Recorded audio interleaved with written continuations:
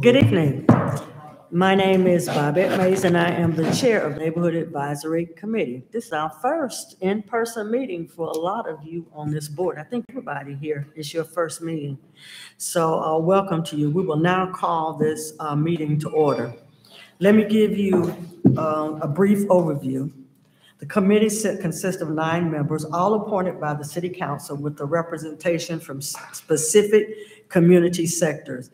Members shall be residents of the city or the city's extraterritorial zoning jurisdiction and shall reflect the socio and economic diversity of Asheville. The term of office is 3 years. Number 1, develop rules and bylaws for the conduct of its business, including but not limited to meeting schedules, officers, voting, and subcommittees. Number 2, develop a plan to strengthen neighborhoods' identity and resilience and to facilitate communication and cooperation between Asheville's neighborhood and city offices. 3, develop benchmarks and standards by which progress towards implementing the plan can be measured. And 4, work on special projects that are consistent with the goals of the committee as assigned as directed by the City Council. We are all here live. We've been doing virtual, so some of us have not seen each other before, but we're here. I'm going to go through the roll call, and I'll let each person tell you who they are. I am the chair, and I represent 28803 and 28704, which would encompass Shiloh and some parts of Art in that area. Hi, everybody. I'm Sharon Summerall. I'm vice chair, and I represent 28805. I'm Carl Knight. I represent 28801. Lucius Wilson, represent 28806. Peter Abzug, I'm at large, and I live in 28805. My name's Elise Martyr. I'm an at-large member, and I live in 28806. I'm Wendy Hayner, and I represent 28804. Kim Roney, who is our liaison from the City Council, she will be here at expected time in maybe 30 minutes. And we're glad to have Kim Putnam from the Transportation with Traffic and Calming Policy and Process, and Sasha Bertusky and Ricky Hurley from Community and Economic Development, Affordable Housing Division, Mobile Home Ordinance Change. That's a mouthful, but it's good. We got through that. So I'd like for someone to give us a motion. I hope everyone has had a chance to see the draft of the last 2, I think we had 2 months of meetings. If you've seen that, I need to get a motion on that to approve those. I will make a motion to approve the 2 months meetings. I second. Okay, so we have a motion by Wendy and a second by Peter. Are there any questions? If not, we'll do a roll call vote. Sharon? Aye. Peter? Aye. Elise? Aye. Lucius? Aye. Carl? Aye. Did I miss anyone? Wendy? Wendy? Okay. Aye. And myself, aye. So it's approved as read. Just kind of review the agenda for today's meeting. And if there's anything that you have any questions about, or if there's something that should not be on there, just kind of briefly, just look over it for a few minutes and let me know. And then we'll go on from there. Because we don't have to make a motion on that. Do we have any public comments? There were none that came through the email or the voicemail line. Okay.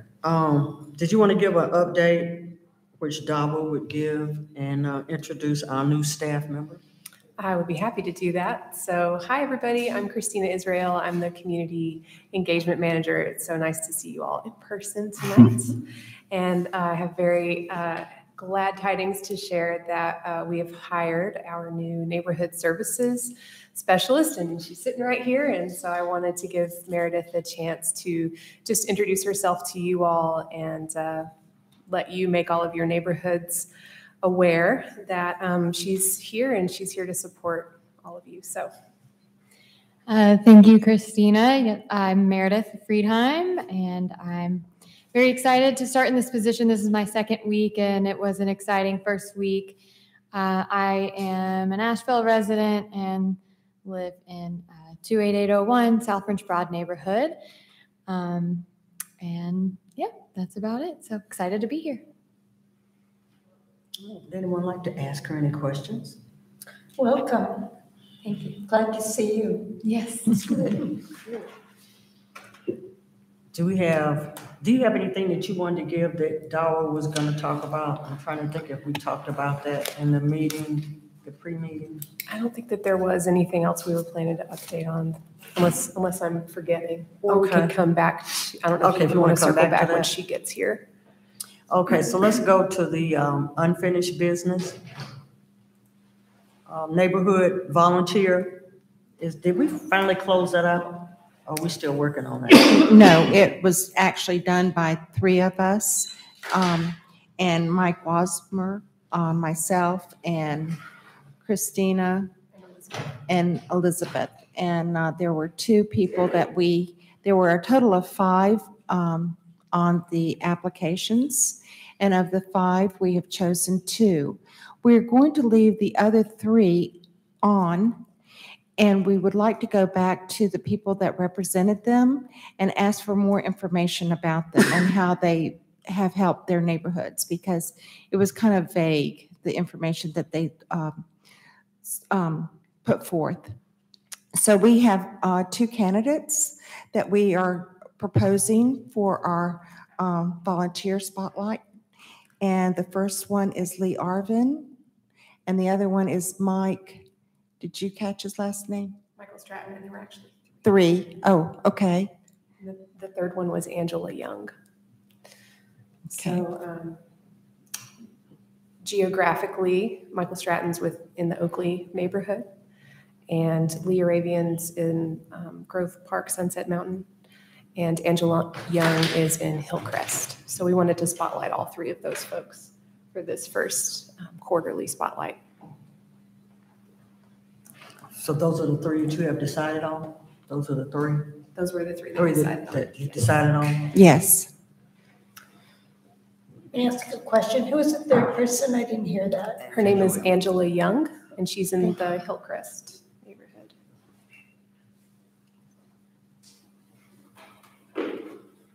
So just for my clarity, this is the final decision on the 3, or is it just the 3 that you have that you're gonna make There just were- one? This would be a decision to spotlight all 3 of You're them. gonna do all 3? Yeah. So that means that, I guess that'd be something that we'll talk about at the retreat, because we've only been able to spotlight one in the past. So that'll be something that we'll talk about next month. Well, and we were going to move to the quarterly. So spotlighting 2 or 3 was what we said we would spotlight every 3 months. And then the Volunteer of the Year award. So did we vote on that? Did we vote on it, or was it just a recommendation? I think Recommendations at this point. Okay, so that's what we'll, let's just remember to put that down for the retreat, that we'll do a final discussion. And what I'd like to do is have a summary for each of the 3 that we propose to give to the committee, so we can all view that at one time. Okay, that's fine. Okay. Sounds pretty good to me. Okay, so our new business. We do have our guest, and so we'll go on, and we've made sure that we want to give you plenty of time so that you could tell us everything that we needed to know, and if we did not know something, we'll be able to ask. So we've shortened down our time so that we know it's time conscious and everybody. So so Ken Putnam, are you gonna go first? Sure. All right then. Oh, or did we want to go back and let Dawa talk first? Oh, that's fine. Dawa, come I'll on. yield to Dawa. Yeah. Everybody yields to Dawa. She's special. I don't think I'm special, but I am certainly happy to be here and to see everybody in person. It's wonderful to see you all, and I apologize. I was stuck at a soccer game. We won, go Rams. And now I'm here and present. Is there something I needed to go over from earlier in the meeting? Just whatever that you would think that, if it's anything that's going on that we needed to discuss, or, just different activities. She introduced Meredith, so we know that she's here. But if there are any updates or staff activities. I don't think so. Our big great news is certainly having Meredith on board, and we're really happy to be fully staffed. It's been a real stretch these last 2 years. So I know she's hit the ground running, and she's got an amazing guide as she really gets settled into her new position. And Christina, who also not too long ago hit the ground running. And then just look forward to giving some updates on the ARPA project, the Accessible and Inclusive Government Project at the council, at the NAC retreat here in a month. Okay. So still working on pulling that together, and we're scoping that out, and we'll have some great information to share with you all, and hopefully get some good input on how NAC can stay plugged into that effort. Okay. Anybody have any questions? We're going to proceed. Now you can come, Mr. Porter. I hate to make you get up and down like a. Thank you. Good evening, everybody. My name is Ken Putnam, and I'm the Director of the Transportation Department. And tonight, I just want to share some information with you all about the traffic calming policy. I want to try to keep it informal, and at the end, I'll be glad to answer any questions. But the city has had a traffic calming policy since 2004. And this is for it's a neighborhood traffic calming policy. It's only applicable to residential streets, whether it's a local street or a collector street. And that happens to be most of the streets that we have in the city. We maintain a little over 400 miles of streets, and the majority of those would be residential. Then the policy was changed a little bit in 2008, and the city council decided at that time, in order to acknowledge that we had limited resources, so to try to get this policy out to all the neighborhoods that we could, they decided to say limit the traffic calming devices to only speed humps or speed cushions. And that could either be the asphalt ones that we typically use, and you've probably seen them on some of the streets, or it could be the boat down kind that have been tested in other areas. But we haven't tried those here yet. The policy is very specific about what streets it can cover. So one of the things, there's a couple triggers that have to occur. Once we do a study, and I'll talk about that a little bit more in a minute, but once we do a study and determine what the 85th percentile speed is, and what that is, that means 85% of the cars driving up and down a road are going at a certain speed or slower. If that speed is more than 5 miles higher than the speed limit, then that criteria would allow us to go to the next step to see if speed humps or speed cushions would be warranted. Another criteria, because there's two reasons that you put in traffic calming. You either want to slow people down, or you want to try to encourage cut-through traffic to use a different road and not your residential street. So another trigger is if your street happens to have more than 1,000 cars a day on it, then that would help move it to the next step to consider whether speed humps or speed cushions would work. We used to have a 40% petition. So once we'd get a request, we'd have to do a petition of the affected residents and say, we got a request to study this street for traffic calming. Do you agree with that? Do you want us to move forward? And if 40% or more of the people said yes, then we'd move forward. But that's been taken away. City Council changed that in 2014, so you don't have to worry about that one anymore. But when we get to the point where traffic devices are warranted, then there has to be a 60% petition to move to the construction phase. So a petition is set up, we set it up, we create it, and then we just ask the neighborhood to go out and get the signatures. And all they have to do is get 60% of the people to sign it, and then we can move forward with that. And then another thing that was added in 2014 is that if we get to that point and the residents want to pay for part of the construction phase to make sure it's going to happen, then we can do that. But right now, we've got the money to take care of the ones that we can get into that far. So we haven't had to do that with any neighborhood yet. Now, to spend a little bit more time on the process, and this policy is easily available on the website, But what I'll do is tomorrow I'll furnish copies to Christina so that she can get it directly into your hands as far as the copy of the policy and then the notes that I've got here to show you the process. Because I think in your roles, it'll be important for you to share that information with your neighbors and so forth, because it really helps to have a concerted effort when you're trying to work with us on this.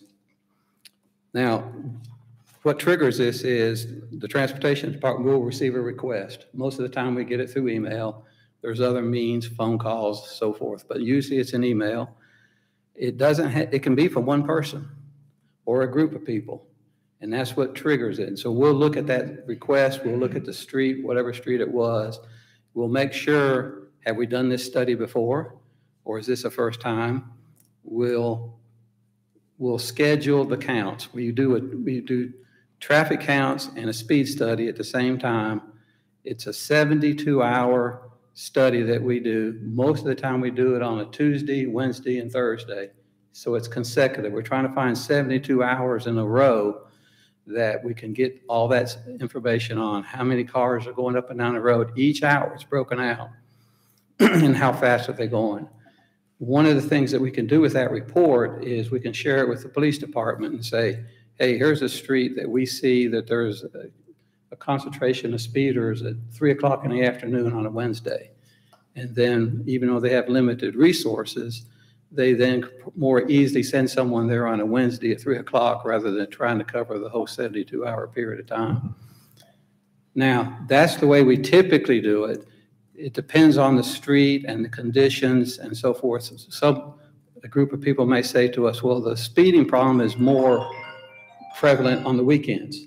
So we can adjust that and do the study like a Friday, Saturday, and Sunday. So we work individually with each request on that. So once we get that data, after it's scheduled, then we'll analyze it, and then we'll determine if it meets any of those triggers. Is the 85th percentile speed, is it greater than the posted speed limit? If a street is not posted, then that automatically means the speed limit is 35 anywhere in the city.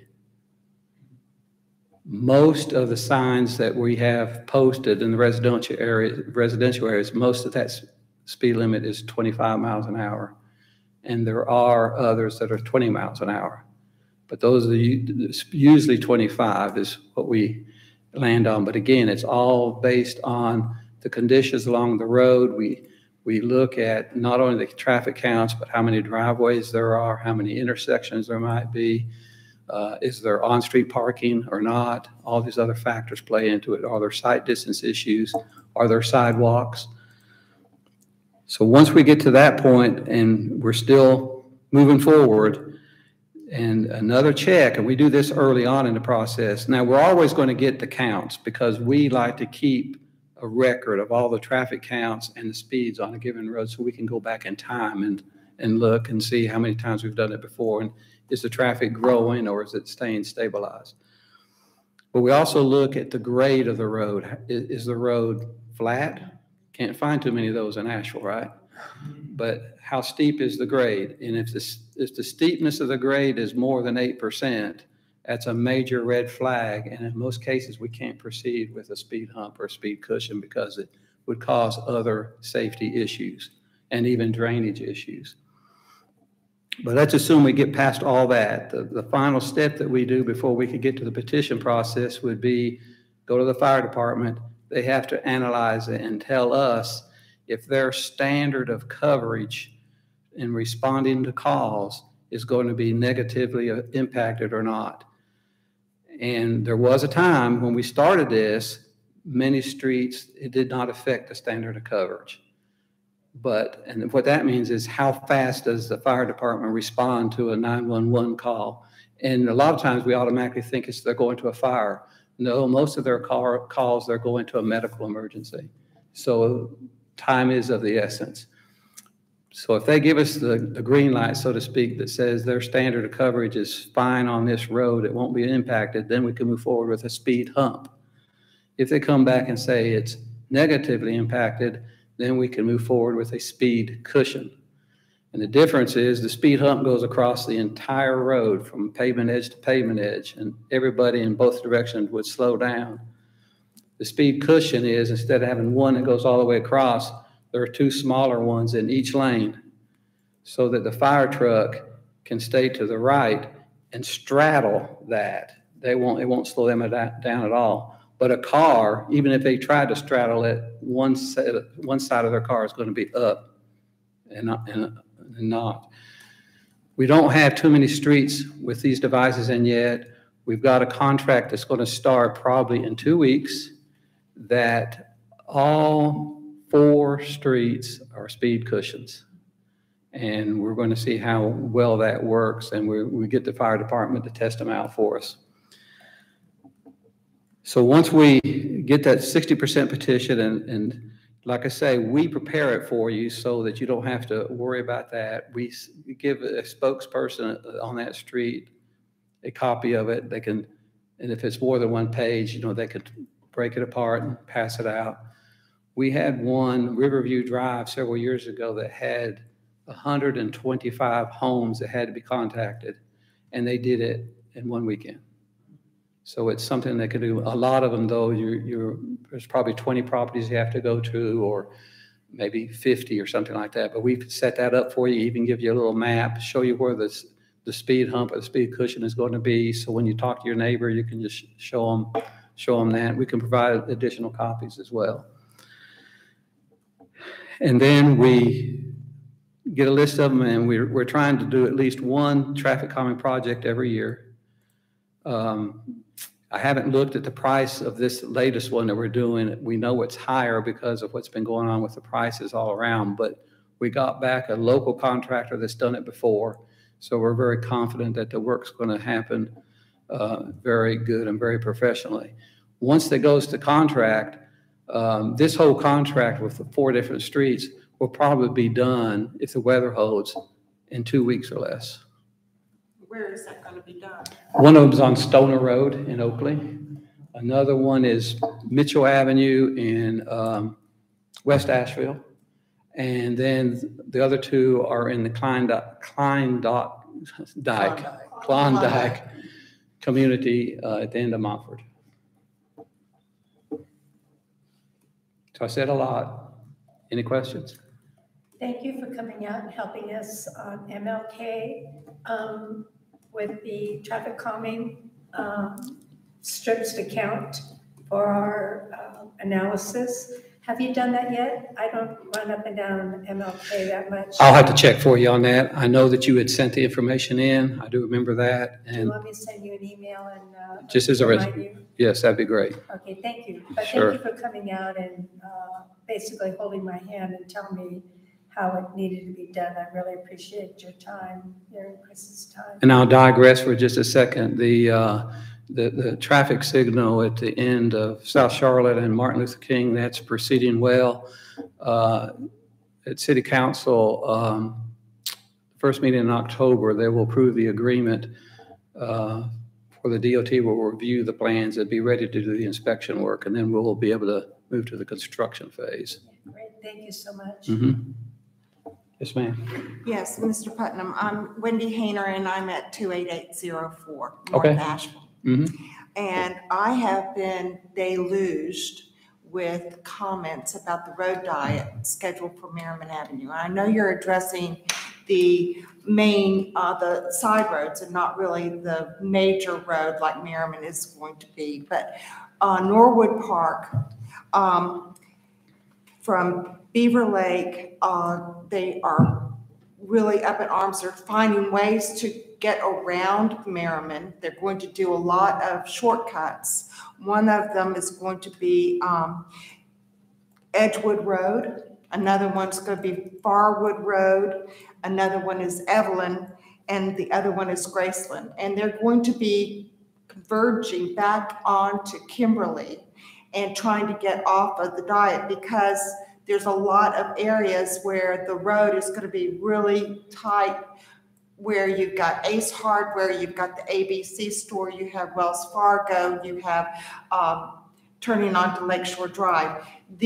All these areas are really very, very congested as we are at the present time. And the neighborhoods associations in these areas are feeling that this is just going to push more traffic into these neighborhoods to try to get away from the deluge that's happening on Merriman. And I wanted to know, how is that going to be addressed? Are you going to start looking at the road diets on all these individual little roads like Farwood and Graceland? And even though we've got some of them already in place, we're going to have more because the traffic is going to be heavier. I'm just really these people are very concerned about this, and they feel like the bicycles already have Kimberly, and why do they need Merriman to make this happen? And these are just questions that are coming up in discussions as the people are calling. Midland Road at the beginning of Beaver Lake to Weaver Boulevard, that's a long stretch of area. That's a huge, I mean, they're concerned about Luella's Barbecue and Coleman Avenue and going down to W.T. Weaver. How are you going to be able to do that with one lane in the center, and hopefully there's not another car coming in and another car going the other way, and then there's going to be lots of wrecks. And so I'm just wondering, how are you going to address all this? This is just going to be a mess. Well, we don't think so. I know you don't. But the road diet is really not about bike lanes. The road diet is a proven measure to improve safety on the road for all users. And one of the things that we're trying to do, because of city council policy and direction, is we're trying to make our roads usable for all users: pedestrians, transit, bicycles, cars. And so that's that premise. Now, this is a partnership with the DOT and the city of Asheville, because Merriman Avenue is a DOT road. It's a U.S. highway. You may have seen traffic counter tubes and so forth out. You may have seen people out counting intersections. The DOT is getting a lot of before data so that we can compare it to the after data when the road is completed. We're doing the same thing. We're getting counts on Kimberly this week just to give us a baseline. We've done other intersections. I know we've done Farwood. I believe we've done Edgewood already. We've done at least. Has that been done? I'm not sure if Graceland's been done or not, but we're trying to get all that we can on that to see what's going to change. Now, I will say that anytime something else is done, is a change, there is a period of time that everybody will have to get used to what's going on. And I don't know how long that'll take, but we're all prepared to try to address it. But that's what the approach that we're taking. This was not something that we just decided to do on a whim. So two things came to my attention. One of them was pertaining to Charlotte Street, where the road diet is already in place. An 18-wheeler could not move into Jetta Ray's to unload, or the taco shop. And they ended up parking the 18-wheeler in the road where you would turn on either side. They're stuck in the middle, and no one could get around them to get up to the roads. And the 18-wheeler was right there trying to unload, and that was no police or anybody, and it was just chaotic. Another thing that we had recently is multimodal.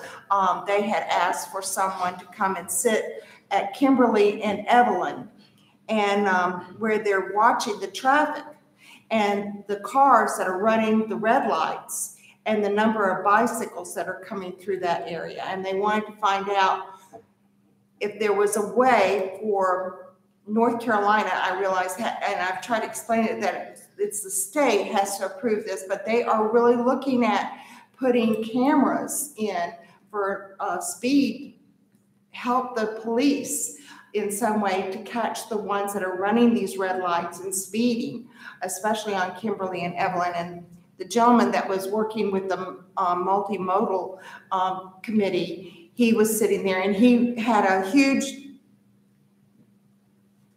graph paper and checking off all this that was happening with the bicycles and the cars and the number of cars.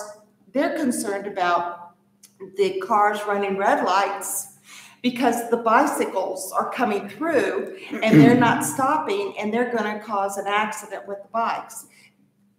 I just see this I'm overwhelmed with it. The people that are calling and asking if I know of anything and any suggestions, and it's very concerning for our zip code of 28804. And I just wanted this was a perfect opportunity to bring this to your attention. Sure, and I appreciate and let that. you know how the community, and they feel like maybe there's not enough public input. And that's one of the things they kept on saying over and over and over again. So thank you so much for allowing me to speak. Absolutely. No, that's fine. And I would say you're right that red light cameras and even speed cameras are not allowed in North Carolina unless there's special legislation to allow a given city to do either one. Charlotte is the only city that I know that have tested the speed limit cameras. And they did it for a year or so. Can't remember exactly how long, but they've abandoned that. You get over to Tennessee and they're all over. The whole state is covered with them. Speed limit cameras or red light cameras? Both. Okay, because I've never seen anywhere that's got the speed limit cameras. Yeah. But the red light cameras, certain cities in North Carolina have tried them. The difficult thing is that a given city, like if we were to do it and we were to contract with some vendor to do it for us, the only thing that we could keep out of all that is an administration fee not to exceed 10%. And then the vendor would get whatever cut they're supposed to get based on their contract, and the rest of the money goes to the school system. And so it's very difficult for a given city to take that on because a lot of times the administration might cost more than 10%. It seems to me personally that it would help our police not having to worry about what's going on behind their back and having a lot of things solved. Mm-hmm. Especially a lady got her dog was run over the other day. She was walking on Kimberly and at the red light of Evelyn, and it was a red light and her dog was on a lead and the dog got hit by a car that was running the red light. Hmm. So thank you. Sure, absolutely. Thank you. I appreciate this information. I represent the community and I'm in Shiloh. Okay. And we do have some concerns. I think that some people don't believe that Rock Hill Road going through Oakley is part of Shiloh, but it is. And we've had an influx of traffic that has come through there, especially early in the mornings or in the evening, people getting off work, because they use that as a way of not having to hit Sweden Creek and Hendersonville Road, because it's impacted with just a lot of traffic. What I think that the people on the street, and I live off of Rock Hill Road too, but I think the thing that's disparaging to them is when they saw that in Oakley, there were speed bumps and stop signs that, would reduce the speed of traffic. Because we've got I think the speed limit signs are up, but people really don't pay that any attention. And I think that you did come and mark the streets with the yellow double lines so people wouldn't cross. But that's still not helping because they're still going around corners, and then we have people, new developers that are coming in. But I did not realize that was a process for that, because it is very concerning because, like she said, a friend of ours that had his dog on the lead and someone hit the dog and kept going. And so we do have those problems. People still like to walk with their animals and their kids, and with people coming so fast around the corner and a lot of things they can't see. So I don't know whether it would be good to put mirrors up because there are a lot of hidden driveways, but I don't know who would be responsible for putting up the mirrors so that you could see that a car was coming out or how do we need to slow down the process? Because we need something. I've sat in my neighbor's yard one day and somebody came around the corner and they came so fast that they ended up flipping over to the other side of the road because they don't look at the speed limit signs. So that's that concern. So I think that maybe I'll probably have to shoot somebody an email and get that, so that to get that process started. Sure. Because I did not know that that's what we had to do. And I'm assuming you're not talking about the section of Rock Hill between Hendersonville Road and Sweet Creek. You're talking about On the other side yes. of Rock Hill Road, that people come in through Oakley. And I noticed today when I was getting ready to come here, that it was so much traffic that it was slowed down because there was so many cars. You can just shoot me the email. Okay, and then the second thing was, the neighborhood has a very huge concern about the Ingalls Market in South Forest that's getting ready to expand. Okay. With a gas station, and they're thinking that it's gonna be so much traffic coming through. And I've talked to, I think one of the guys from Ingalls. The community kind of wanted to have a red light at Jeffries and Hendersonville Road. Not really that great because of how narrow the road was, but if it was a possibility, they wanted that. And if that couldn't be done, the other option would be over on Forest Street.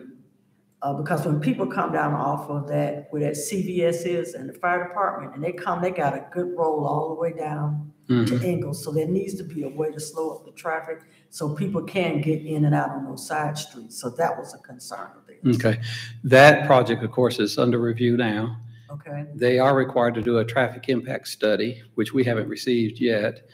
As far as any decision for a traffic signal where you were describing, which the main road would be Hendersonville Road, since that's a DOT road, they're the ones that have to make that decision, and so forth. But if you include in your email, you don't have to do two separate ones. If you'll just tell me a little bit about that, then I can get that information to the right person. Thank you. I appreciate that. Anybody else have any questions? Yeah. Sorry, thank you.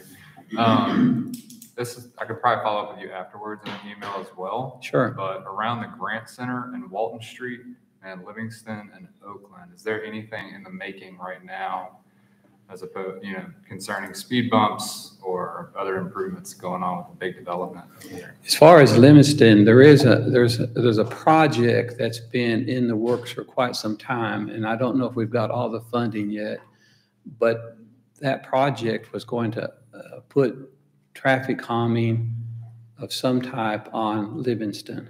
Okay. Depot Street, there's a greenway project that we've got that's going to won't have the traditional speed humps or speed cushions, but there were going to be some raised pedestrian crossings associated with the greenway trail system and along Depot Street and some of that area. Do you know how far up Depot Street? Is it going to go past the Grant Center by chance? Because there's a tremendous amount of people that live in those apartments and the housing over there. And our biggest concern is the speed with a lot of kids walking to the high school or other people that work in the hospital. And it's just super, it's heavily populated, but they're not very safe sidewalks and there's not a single speed bump whatsoever. And it might be best for us to meet offline at some point in time too. And we'll be glad to do that. We could even meet you on site or if you want to come to our office. I know that we've found that on Oakland, speed humps are warranted, and they're going to be included in our next contract, hopefully in the spring. Because we've already got the petition back on it, I think. Wonderful. We have signed, I'm a Walton Street resident. We've signed 2 petitions in the last 3 years and have had no feedback from anybody until I got on this committee. Yeah. So I just was just sharing that as a. Sure, and we can research that. The last 3 years have been kind of crazy for a lot of people, so I won't stand up here and say that something hadn't slipped through the cracks. I hear you. But yeah, I would love to follow up with you. Okay. Thank you so much. Absolutely. I just had a couple of questions following up from your presentation. When you talk about the 60% petition, and they survey residents. I mean, we have a lot of renters in this town. So are you surveying the actual tenants who live in the house Yes, ma'am. versus the property owners? Okay. Yes, and to clarify that, because a lot of times what we've found in Asheville is a lot of those owners may not even live in Asheville. Right. And they may be out of state. Yeah. And so, yes, what we're trying to do, if you think about it, is we're just having a neighbor walk along the street and knock on someone's door. So yes, that's what it is. So it's either one. Okay. And when you're talking about scheduling these traffic studies, first you go back to see if you've done one already. But obviously, as time passes, you might need to conduct another one. Yes. So like, would you, if you've done one a year ago versus 2 years ago, like at what point would you say, okay, let's repeat this? We have to look at that on a case-by-case basis, but in general, we don't have a thing that says that it had to be so long. Right. I mean, we're still coming out of COVID. So pretty much, even if we had done one during COVID, when the traffic volumes were lower, we would expect, then we would have no issue doing one now to see what it looks like today. Okay. So again, those are the criteria we kind of follow, but we're very flexible in trying to work with the community to make sure we're getting all the data that we need to come up with the answer. Right. Now, I can't guarantee you that the answer is always going to be one you like. Certainly. I mean, the data is neither good or bad. It right. just is what it is. Mm-hmm. And another question on the scheduling and like conducting the traffic studies, like how long, what's the timeline for that look like? Are we talking about like, okay, we want to schedule one and it takes a year to conduct it, or like a couple months? Well, it's not up to a year yet. It's anywhere from a 60 to a 90-day process. We have one staff member that goes out virtually every single week to put out the count tubes that we have.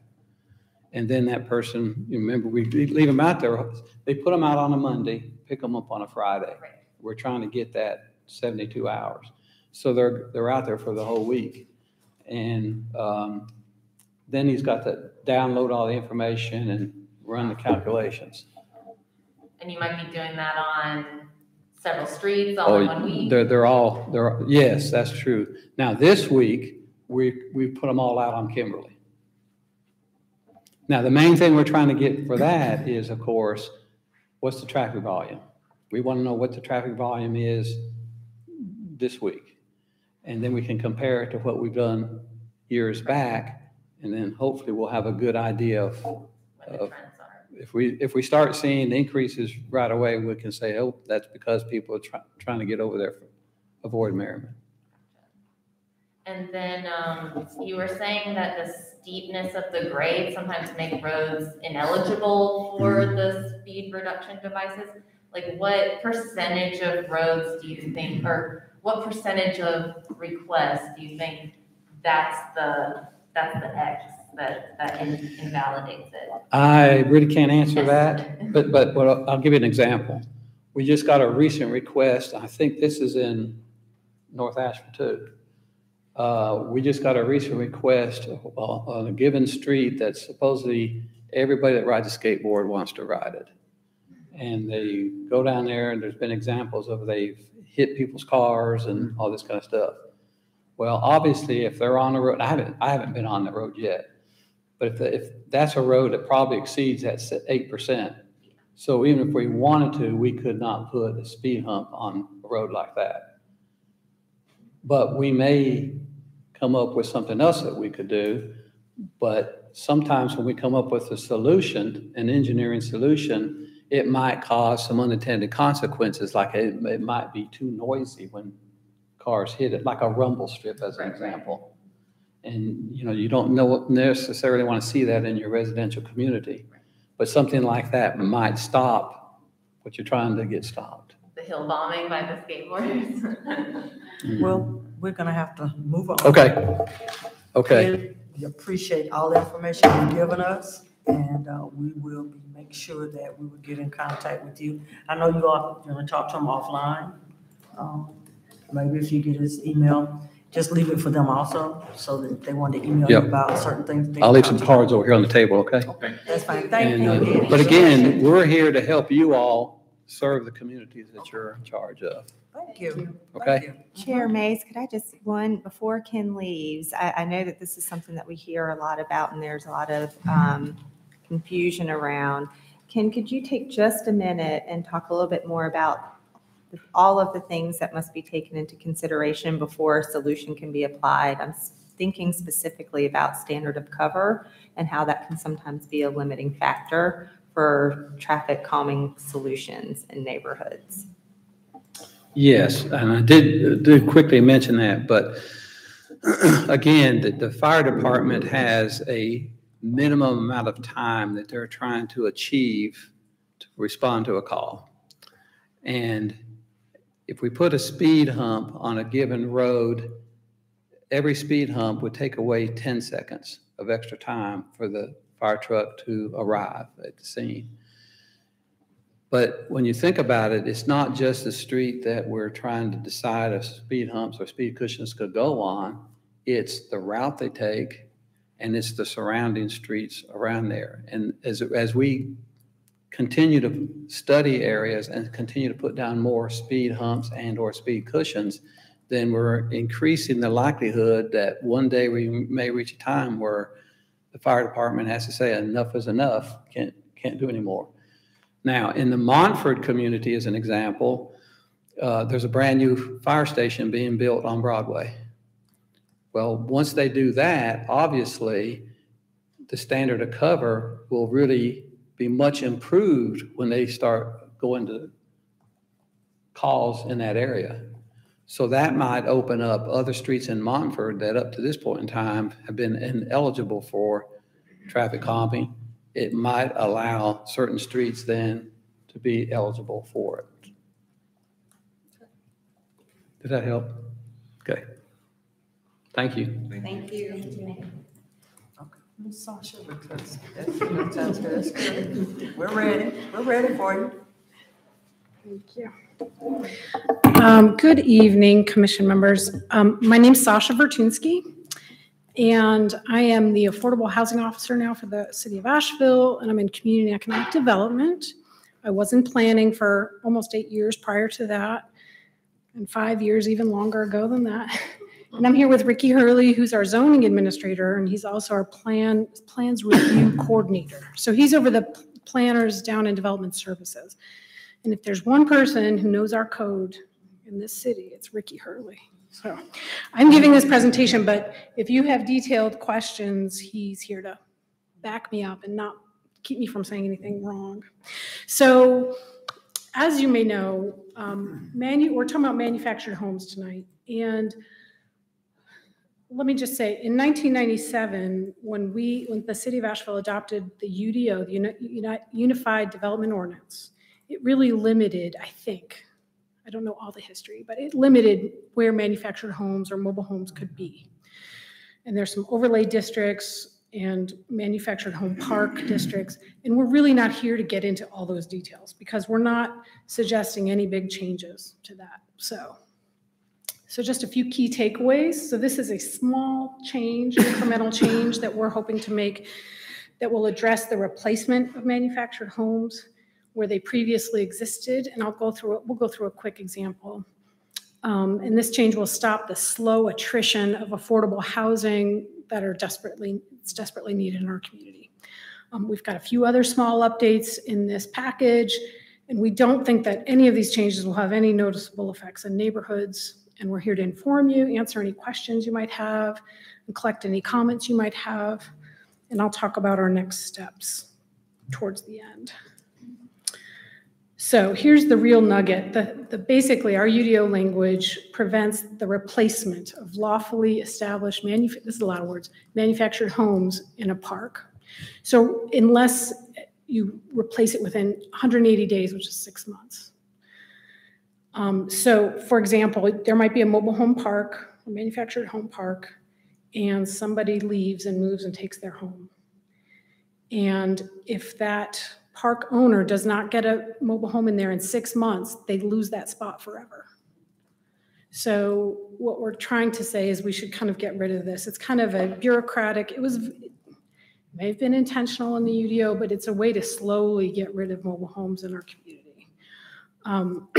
There's a lot of opinions about mobile homes. We're not here to kind of get into that, but and we have here almost in every instance, they have an address, they have utility services, everything is in place for somebody to live there. And as you probably know, this is one of the most affordable ways to live in our community. So we would allow replacement of those homes in manufactured housing park spaces, allow, within 365 days within a qualified overlay district, and that's not in a park.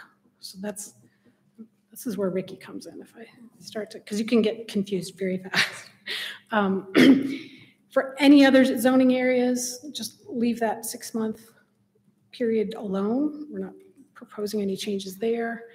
And it will not allow the expansion of mobile home parks. So we're not really, unless you are already legally able to expand a mobile home park, we're not trying to expand the use.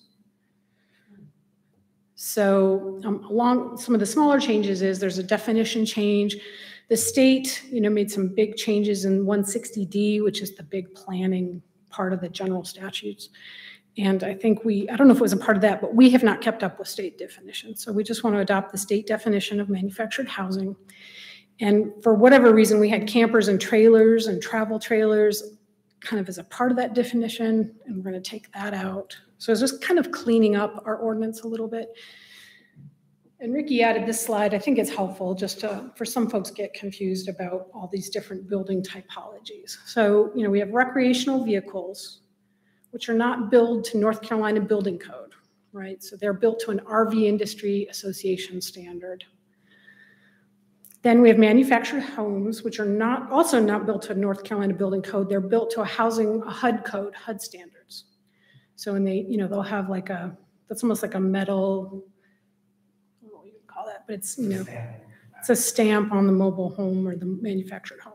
So it's, it's been inspected, it's safe, it's designed to certain standards. And from what I've heard, those standards have really increased over the years, and those manufactured homes are much better quality than they were 20 years ago.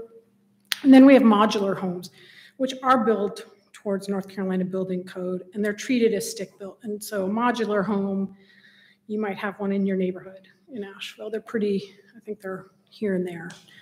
And you might not even know that it's modular unless you saw it come in on the trailer, right?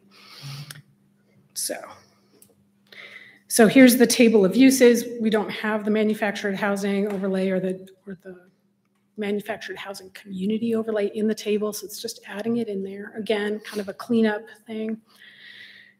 And then we had some language in the UDO about age of manufactured homes, and basically North Carolina said you can't have this age language in your standards. So we're just getting in line with North Carolina.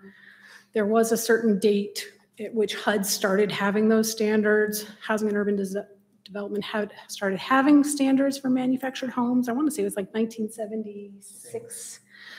So a lot of cities used to have this age standard, and really what it was trying to get to is they didn't want the really old ones that were before those new standards came into effect, if that makes sense.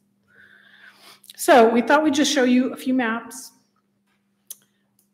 What we have here in black is basically, according to the Buncombe County records, they have a land use code for every piece parcel in the city. So there's a land use code that indicates there's a manufactured home on the property. It could be one manufactured home on a 5-acre parcel. It could be two on, this does not really give you any kind of idea of how many homes we're talking about. It's just more where they are. So this is East Asheville, and you can see that once you get out, the grayed area is Buncombe County. So you can see that once you get outside the city, there's so many more than there are in the city, because the city does have pretty strict rules about them.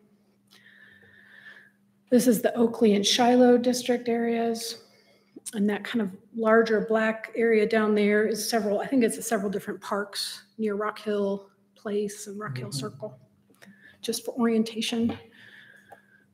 This is Sand Hill Road, West Asheville. there's more as you move out towards the county. So as, as the city annexed property over the years, they probably took in more than they did have originally. Again, you can see in Buncombe County to the north and to the south and the west, there's a lot more in the county. And then this is South Asheville. So here's an example. So here is a manufactured housing park. I believe it's in Oakley. And so I don't see any that are actually missing, but so if you can imagine one of those homes was removed and they didn't replace it within 6 months, they will never be able to put it back again today. So we just want to change that so they can put it back. So we don't think that there'll be tremendous impacts on traffic. It's a car that was already there before, if that makes sense. Does anybody have any questions about that before I keep going? So our next steps, and you can think about it, we can talk. Our next steps are to go to planning and zoning next week, and we have a draft ordinance, just making these exact same changes I've told you about, and then we would go to City Council on October 25th. I will say that, just so you all know, the Affordable Housing Advisory Committee, which is a committee that I am a liaison to, they're very interested in changing the rules around manufactured housing, and trying to be more allowing of that throughout our community. That's a whole another can of worms that we're not ready quite to open up with, because we have so many other things on our work plan that we have to do first. And that would take a lot of community conversation and talking to people, and really, that's a deep subject. So this is just a very small change overall, and we don't think it's a huge impact. Did I miss anything? No, ma'am.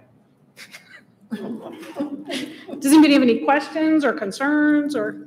Hey, Sasha, this is a good idea. I mean, we need more affordable housing, and this is a good way to provide it. Like the Oakley Manufacturing Park, is that actually in a qualified overlay district? Do you have to make an overlay district in order for these parks to qualify? So every park we have in the city is sitting in the qualified overlay district? I don't believe so. I mean, I think how it is right now is that, this is where you have to correct me. Like, I think when the UDO came into effect, some parks, I don't know if all parks were put into those districts or not. No. So there are some parks that are not in those districts. Most of them are not. Will you change the zoning to make it so that, I mean, is there a reason to have an overlay, qualified overlay district? I mean, is there a reason to even have that? Yeah, so that's what me and Sasha was talking about. We don't know why certain parks were not zoned with the overlay district. So let me skip her back, Sasha. Yeah, I was left there. So like these in East Asheville, the Hall Creek area, the only one that is in an overlay district I see is in the far right hand. There's a little bit of hatching in that area. We don't know. I mean, the parks are what they are. It's sort of like you are what you are, and you can continue to exist as a non-conforming use. So as long as they continue to operate, they can continue in perpetuity. It's just that the way the code's written today, it was like pulling one or two out of the time just when somebody would forget to replace it. So yeah, so maybe I didn't answer your question fully, Sharon, but go ahead and restate it. Well, what I was saying is like an overlay district to me is a broader, it doesn't take in just one item, it takes in many different zoning in an overlay district. From my experience with overlay districts. So we're just using this manufacturing home only to boundary that manufacturing home, and it doesn't take 3 blocks over or half a mile over. No, it doesn't change the underlying zoning or the overlay. And I think we're trying to do a very small technical change, because if we were to apply an overlay district like the mobile home community overlay, you have to be in that overlay, the mobile home community overlay, to even begin a park, to even create a park. So the parks like we see here, if there's 3 or 4 houses on those parcels, they cannot expand at all. So even with this change, we cannot let them expand at all. They can't add a 5th mobile home. There's no way to do it. They would only be able to swap out 1 for 1. And if they had some sort of like septic line issue, utility issue, and had to remove a mobile home for, a year because to take care of the business they need to take care of, then they can know assuredly that the city will reissue that permit for that mobile home to go back, because we're looking at the overall park as a non-conforming use and not that individual unit. So, yeah, That we're. makes sense. So we could get rid of the overlay district or just continue using it?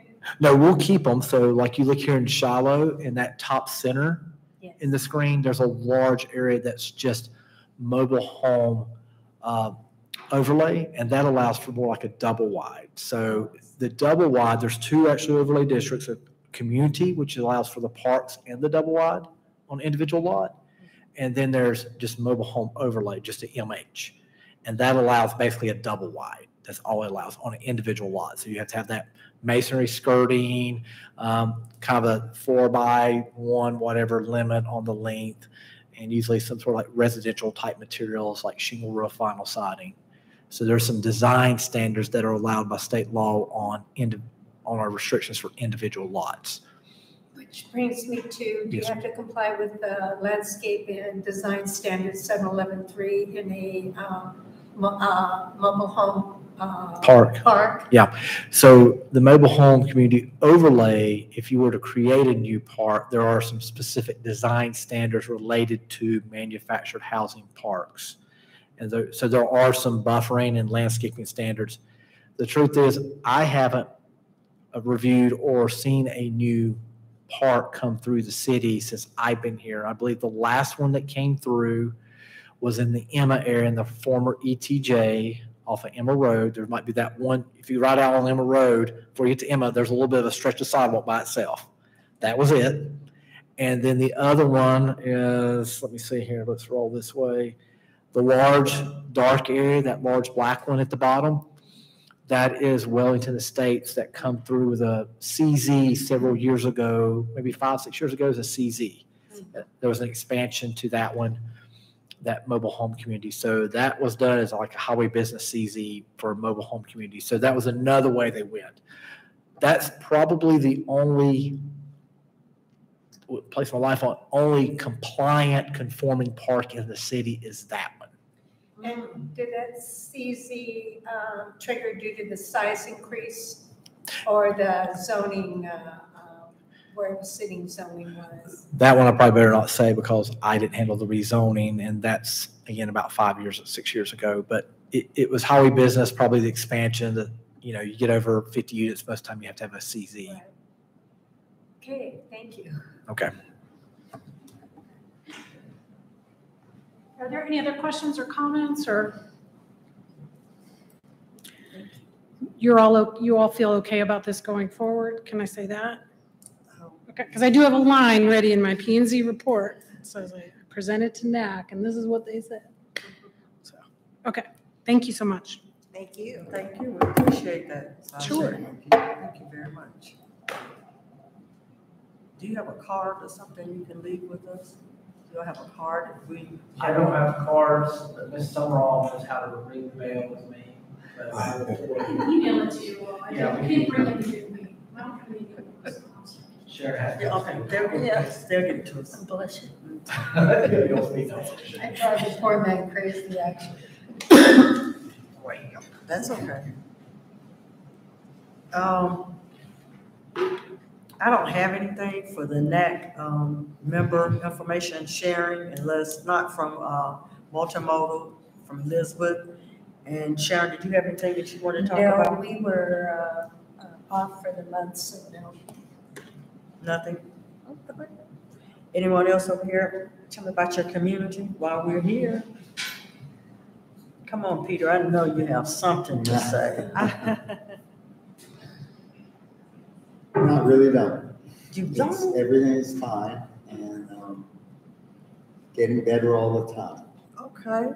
As you say.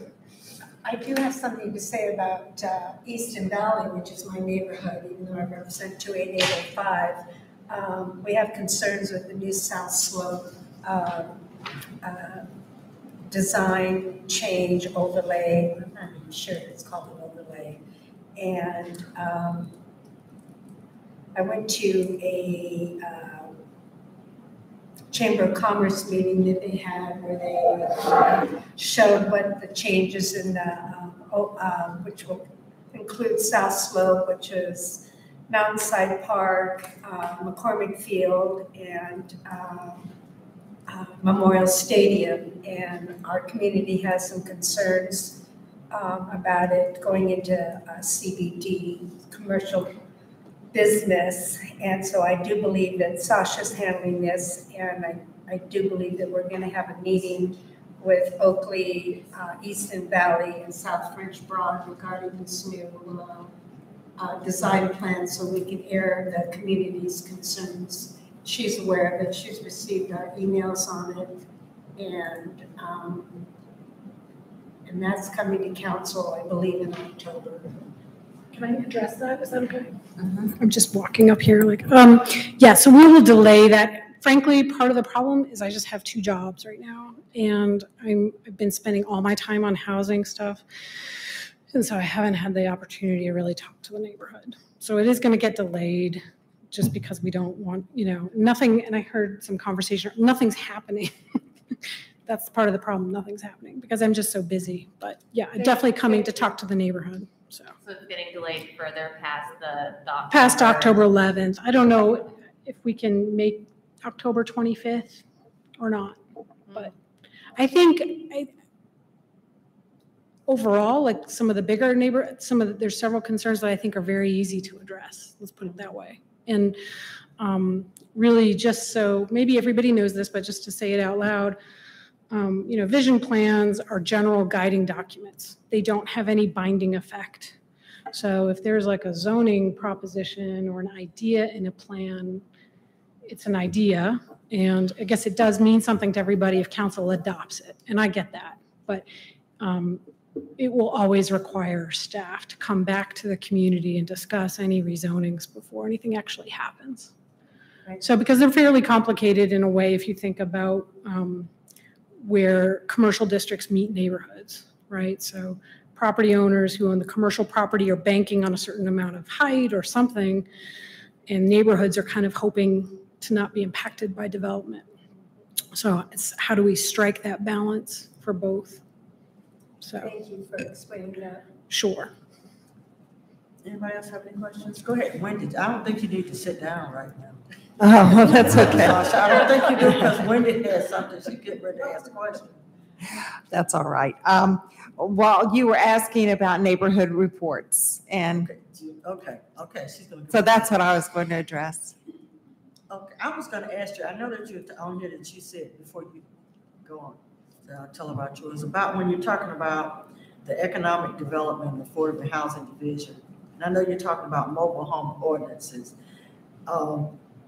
Do you also, what we're seeing in our community is that developers are coming in to our neighborhood because of the affordability to get the land. And they're trying to come into our neighborhood with commercial properties that they're trying to get rezoned that's in a residence. I don't know, and we're concerned about the ones that are building in divisions where they found land. They're saying it's only a certain amount of footage apart from each house that has to be. Did that change from what it used to be? I don't think so. I mean, the building code hasn't really changed. I mean, I think. So how much feet apart should they be? I mean, it depends on what you're building and what your zoning district is. I mean, I would say that, we've got, if you're a townhome, you can be right up next to each other. They can share a wall, and that property, there's a property line there that influences building code and how fire code is enforced. If you're on 2 separate lots, there is a minimum distance, and that's building code. And really, it's all about fires jumping from building to building is partly what's directing that in building code, to my understanding. Now, and then there's the zoning, right? So in RM8 and maybe RS8, the minimum side setback is 6 feet, I believe, right? I think that's. I haven't lost all my planning knowledge yet, but I will tell you that, planners are very aware of, in our department and probably Ricky's too, that how the Shiloh community feels and that you all Oh, are never afraid to say anything. And so if, when we have early assistance meetings or pre-application meetings, we will often say, like, your first stop needs to be the neighborhood. And if it's something clearly we know, like commercial, proposing a rezoning to commercial in a residential neighborhood, we often say they're not going to, we don't think they're going to be, we try not to speak for people, right? But Shiloh has, for sure, Shiloh has let us know they're not on board with this. It's when people can do things by right? And planners can't stop anything. That's the difficult thing. And the state legislature took away the ability for ordinances to regulate design of homes. I know in Shiloh, often people talk about porches and maybe even windows. And those are things we can't regulate unless it's more than like 3 or 4 residences in one building. So the reason why I said that is because it does look like that the people that are coming into our community that are building, they're using that, we're supposed to be 6 feet and that is really close. Plus, in Shiloh being a small residential area, we don't have the fire hydrants. So that means that if there's a fire at this house, it's going to impact the next house before the fire department can get around and try to find space to come into, to even stop that. So we've had that happen with the lodge in Shiloh. And we wonder if maybe that might have been a reason, because there was no fire hydrant close to that. And the one that would have been able to give them a throughway, a man had a house and he built a garage apartment, and then he built another house, and it's right on the back side of my church. And so where the fire department could have come up in between the church and the other property, can't come that way. So when there's a fire, then you have an issue of them using their water supply, or even trying to figure out where the hydrant is to try to, to get it together. So we have that type of an issue. And I know that you all have no concern about it, but we have, where I live, there's my son and I have a house, and then it was 2 properties, and we were gifted portion of that property. So there's a house here and our house is here. So they sold my aunt's house, but now we're having a problem with, they sold it to the people that say I buy ugly homes because the house is not worth really getting a realtor to come. So they've tried to go back, they try to do things without getting the proper permits.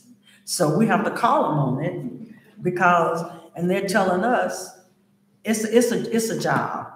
And so I understand what you all go through, because we're having to manage this ourselves.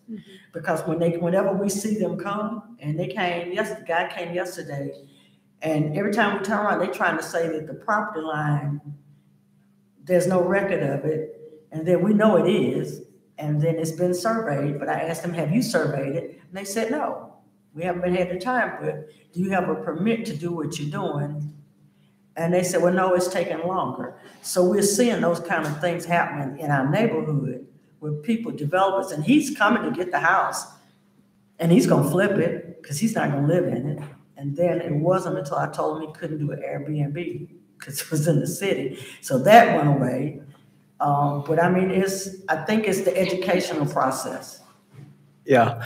And so, like Sasha said, there's the planning department, and I'm down in the DSD. So if you have anybody in your community that's concerned about like what's going on with a piece of property, or where even this I buy ugly houses, whoever is inquiring about your property, we'll be glad to talk to you about the zoning and what are the allowed uses. So I like to make sure that if somebody's selling their property, especially with, historically African American communities that are kind of targeted sometimes now with investment, to make sure people know what they got before they start selling property to the first person that shows up. So I always tell people to find a trusted real estate agent to help them. But in the case too, I think a lot of Shiloh there's RS8 that's closer to I-40 along Brooklyn, and a large portion of the community is RS4. So it's 10-foot side setbacks, 8,000 square foot lots. But if you build an ADU, you're still 6 feet off the side and rear. And then if you build, like Sasha said, if it's like a cottage development or townhomes, if you build multiple houses on the same parcel, you only have to have 6 feet between them individually because the building code only mandates 3 feet from an imaginary property line. So they can be 6 feet apart, not 6 feet from the property line. That's the zoning thing. So it gets confusing when you have all these inner different disciplines. They're all kind of like filters. You're trying to sieve through like sift flour, and you use what you get at the bottom. But because there is, and the fire marshal, they don't look at 1-2 family dwellings. They'll look at a major subdivision. So when there's brand new construction with roads, the fire marshal will evaluate that new road. But see, they're not looking at individual 1-2 family dwellings. So, Concern though about fire hydrants. Yeah. Who should they call? I would say you probably want to talk to water engineering. That's in the permit center building. I would start with them. Chad Pierce is the section supervisor over that. That'd be a good person to start with to find out, where the infrastructure's at and how it lays out, especially if you're concerned about fire response time. Even if you're not building another house down there, you probably want to make sure where those hydrants are at. So that was a concern.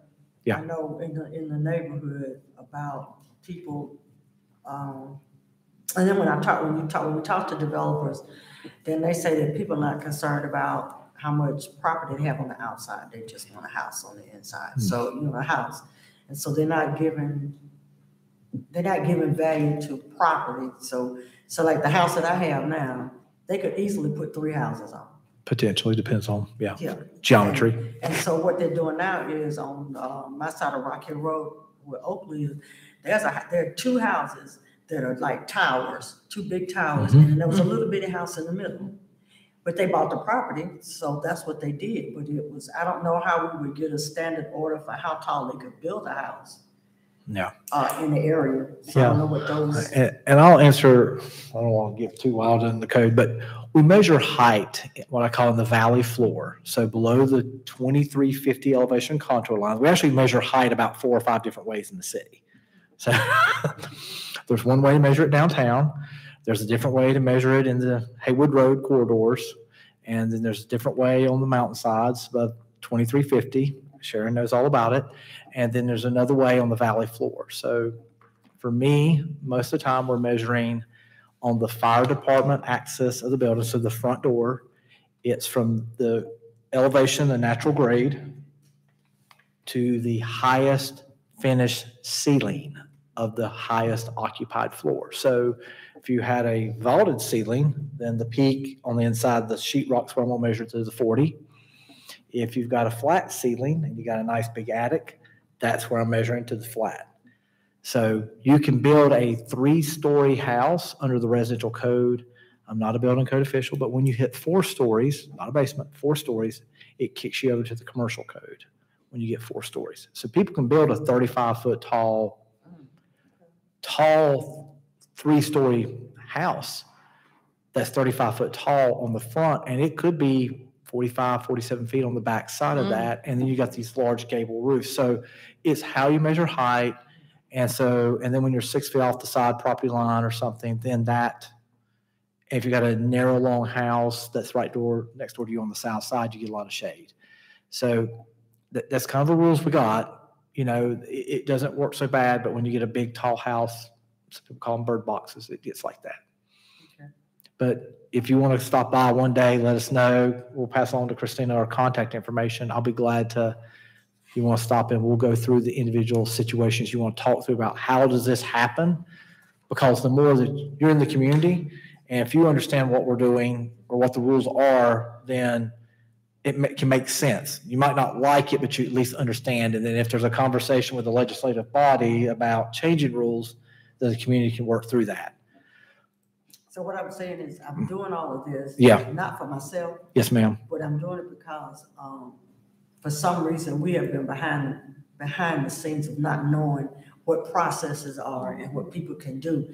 And so I'm getting this information. So I will send my son to you. Okay. Because I would want him to know because he lives in the community too. Yes, So he today, instead of me doing it for him. Yes, ma'am. He's 39 years old. Yes, ma'am. So instead of the mother doing it. Yeah. Him and his wife, they can go, and so he did contact someone today. And he was excited because he made 2 calls and he gave some information. Okay. But that's what I want to do. I always want to make sure I can pass something on for somebody else to know. Yeah. So if you have anything in your community, you're welcome to call Planner of the Day, the zoning hotline at 828-259-5450. You can call that, and you can also email us at POD. That's probably Planner of the Day, POD at Asheville NC, one word, AshevilleNC.gov. And so I get a copy of those emails. I have a staff member that is on deck every day for that, but also get a copy. So if you have to say, I want to try to chase Ricky down, you can do that. And then if not, like I say, Sharon will come in and jerk a nod at me and she'll find me for you. Yeah. All right. Thank you. Thank you. All right. The information. We Welcome. appreciate it. Thank you. Okay, Wendy, we got the. Well, 8 minutes. it's just about 28804, and we've got the Grace neighborhood going with the playground, and Asheville City finally has approved that, and we're excited about it. But tomorrow night, Asheville City Council has to approve it, so I will be there, as I have always been following through with the Grace playground. Also, I've been following up with all the neighborhoods that had received our grants. And we had Lakeview Park, we had Grace, and we had Norwood. Norwood wanted to have their stairs fixed that go between Norwood up to their neighborhood. And that has not, they haven't even started on it yet. So I'm kind of concerned about some of the grant dollars that have been issued and not seeing any movement. So if there was something that we could do to help them along or to see what's holding them up, that would be really great. And then, of course, this road diet over on Merriman is killing me. It's just, the people are just up in arms. Oh, it's just horrible. I understand. I'm with you because we have it too. We have it. I mean, it's. But on Merriman Avenue, you should don't travel Hendersonville Road. Oh, I know. Hendersonville Road is in the evening because you will be waiting. It's bad. I don't go. Almost got at that time. I was walking across the street in front of my house. I live right on Kimberly, and I was waiting for the light to change, and it changed to red. And a Papa John's Pizza ran the red light and came about 4 inches from hitting me.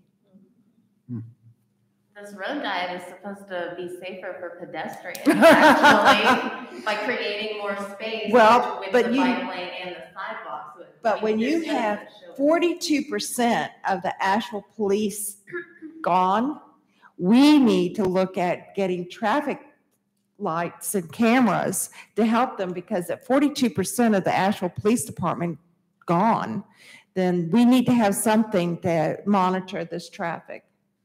The only drawback to that is, because my daughter lives in Maryland, Annapolis, Maryland. That's a good idea, but you know what the traffic lights do? They only take your picture and your driver's and your License plate. and they send you a bill. Mm-hmm. So it does not. But the more the bills they get, the more they're registered on their list, and They'll then. pay them. They'll pay them. The people that get them, like the person you said that was. Well, it'd be an income coming into the city, and hopefully it would help with all these other issues that we've got expenses for. You are correct. So that's all I have for my neighborhoods. I changed my mind on one. Okay.